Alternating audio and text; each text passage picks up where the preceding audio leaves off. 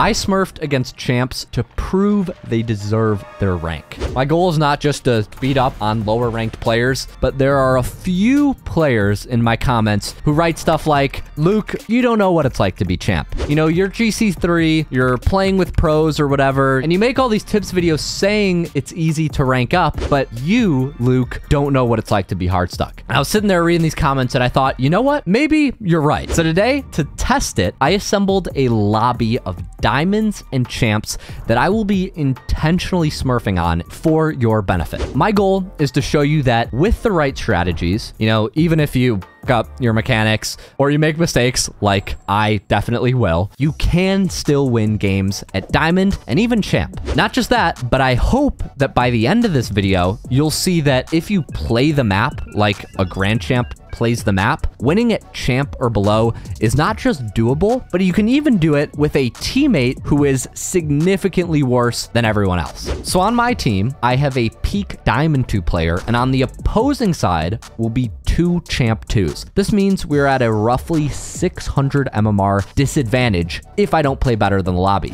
Maybe I'll just get totally stomped and the YouTube commenters will be right. Now that I say it, that might be a bit awkward if it happens, but that makes it more fun, right? Anyways, let's just see. This is episode number 1 of the educational Smurf. If they're ready, we'll join blue team, and I'm just going to be calming my thoughts as we play it. Now, lesson number 1, before we even get into the game, thing you need to know when you're playing from a disadvantage like this, at least rank, you need to be the rock. So I'm going to try to play as safe as possible. For example, my teammate loses kickoff. I need to buy time for him to rotate back post, and only then are we taking this ball out and try to get the ball downfield, right?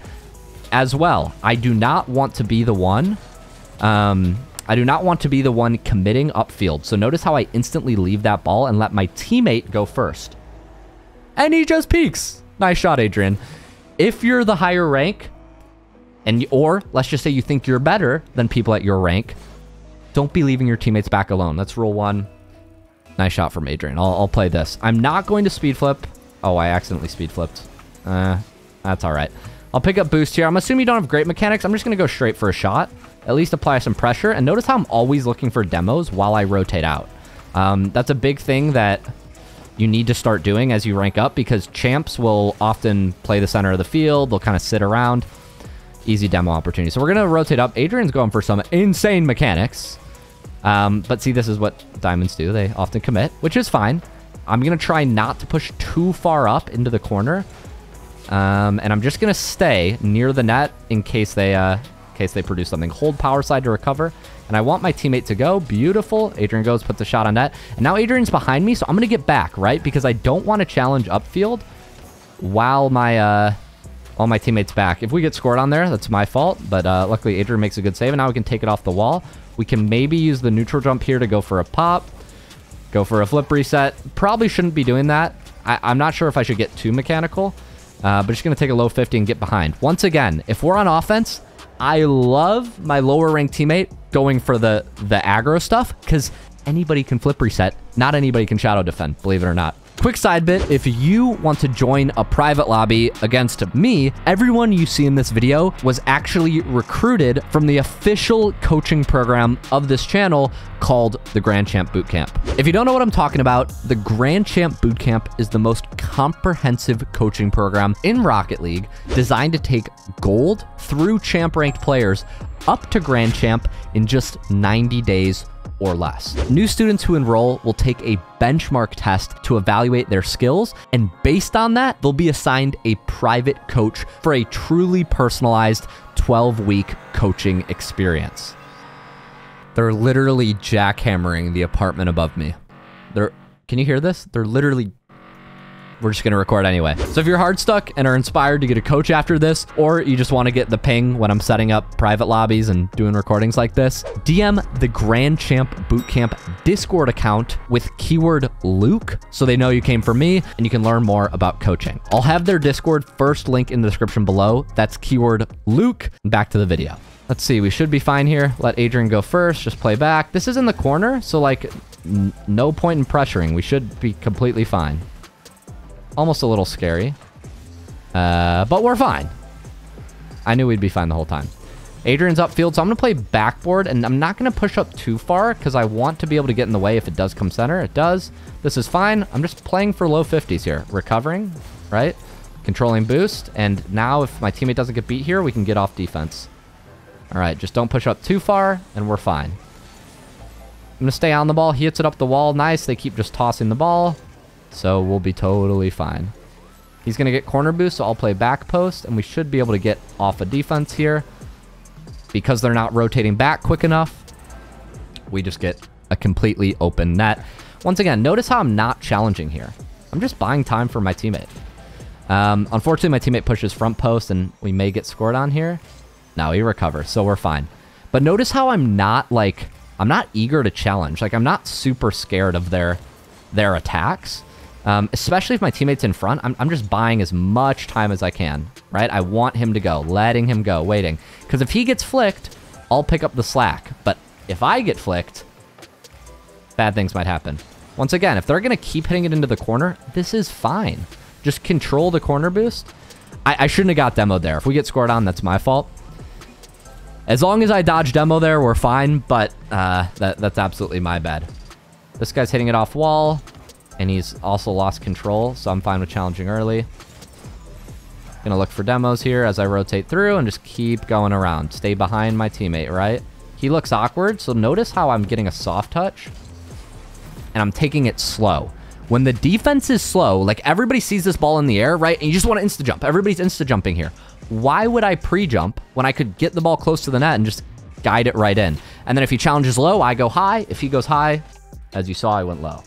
He's going to get a good 50. I'm not going to full commit just because maybe I beat him there, but I prefer to just play it safe. And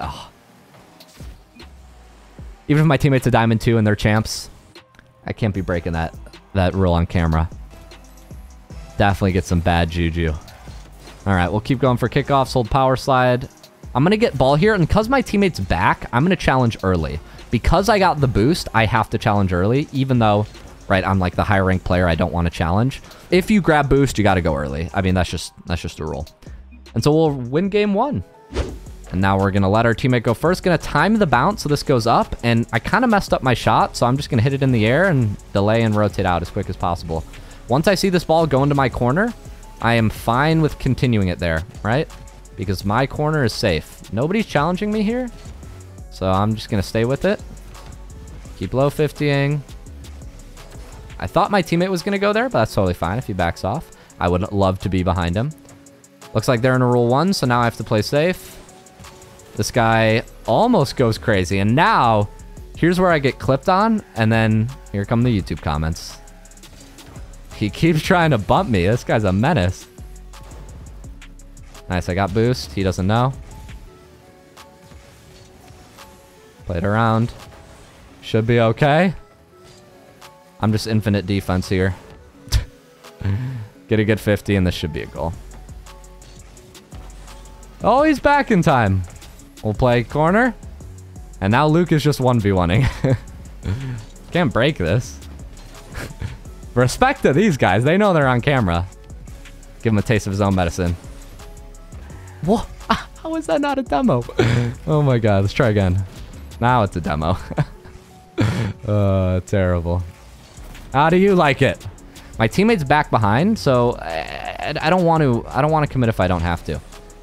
They're champs, so they're just going to drive the ball into my corner for me and continuously clear it. Thank you. And now I pass right to them.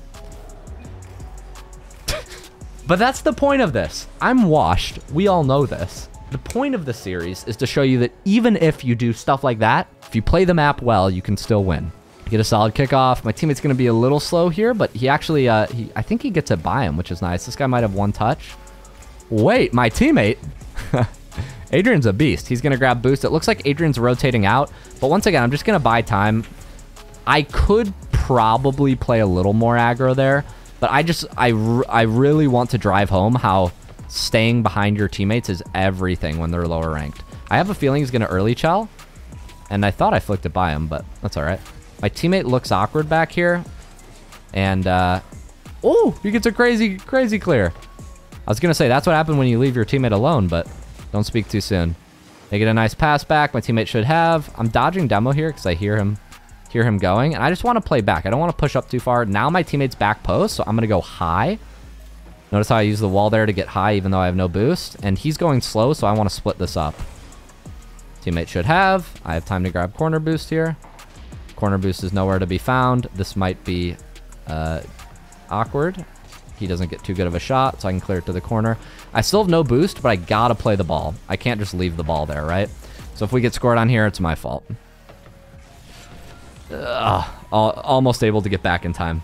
Ball's gonna go to the corner. I need to jump just to kind of delay here, kind of play this out, kind of play it slow. I'm gonna stay alive. My teammate's getting bumped around. We're gonna have to play a little bit more aggro than I like to here, just because my teammate's out of the play. Gonna get a soft... It's okay. Hits it off the backboard. We'll have to delay a little bit for him to rotate back now.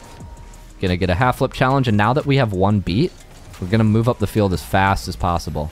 Gonna keep driving through, looking for demos. I want my teammate to go, but that's all right. Okay, that's fine.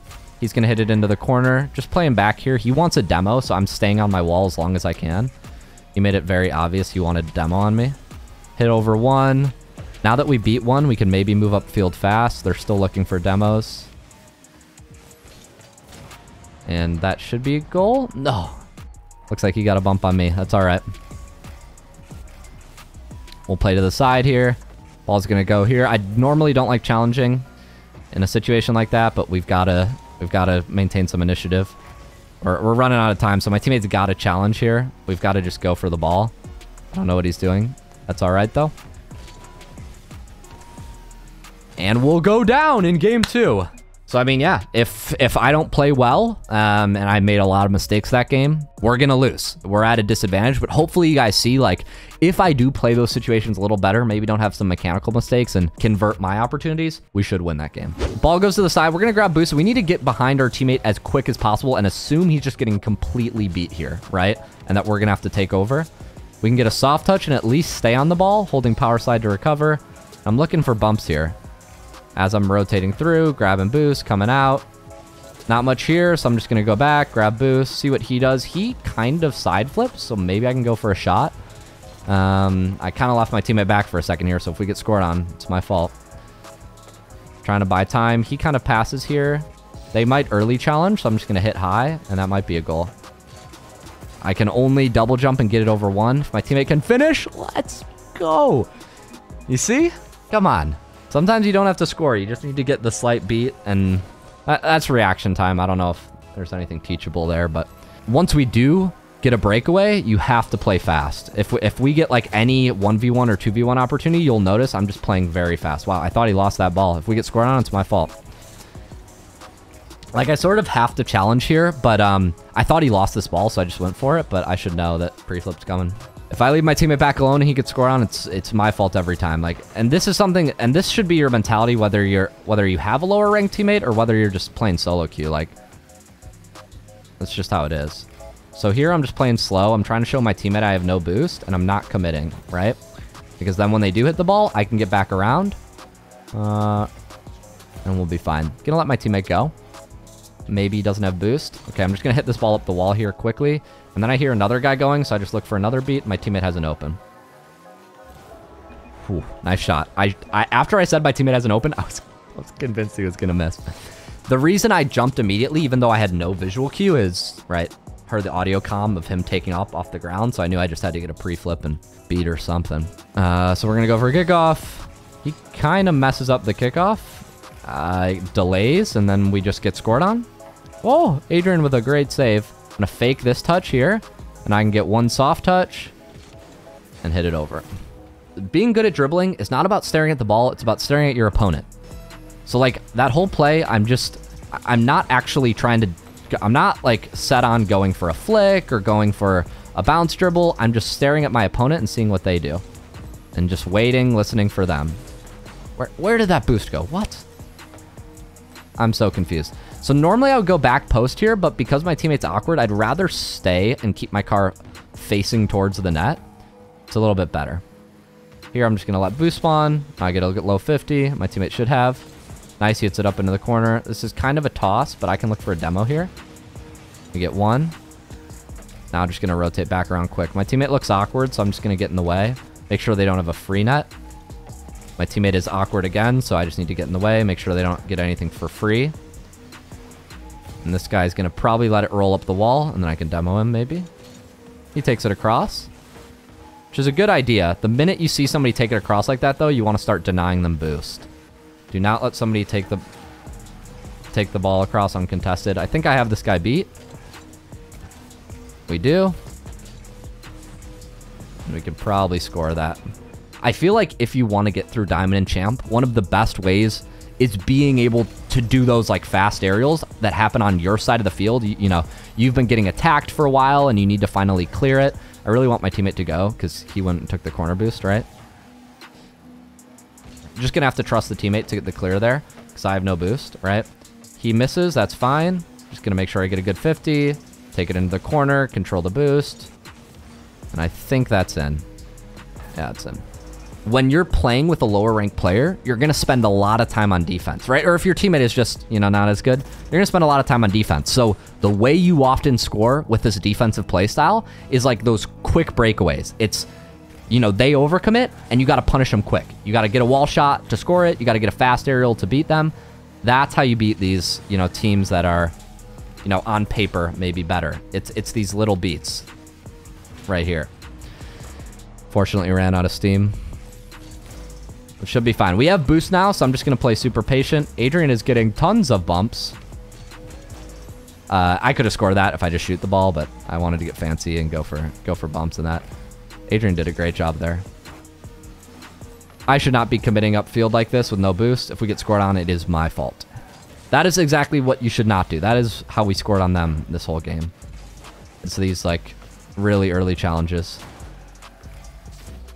That's my bad, right? Adrian gets a good touch. I'm kind of just watching clear here because I know he has full boost. Making sure they don't get anything for free. Holding power slide and recovering back as quick as possible. And watching shot still. I should have this off wall. Just going to buy time, right? Eventually get a boom. Bump him. Keep rotating around. I always want my lower ranked teammate to go first. Always playing behind here. Because then if he gets flicked, that's fine. I'm the one back. Once he overcommits, though, I am going to try to turn this ball around the field quick. Adrian's going to go. It's all right. He gets a nice pass. I'm going to let him go, though. I'm low boost, so if he misses, that's fine. Surprised I didn't get a demo there or there. That's all right. Adrian gets a good 50. I'm just going to grab this, watch recenter. Just be careful it's not coming right in my net and block the angle. And that should be game. Keep it up. Be a good sport.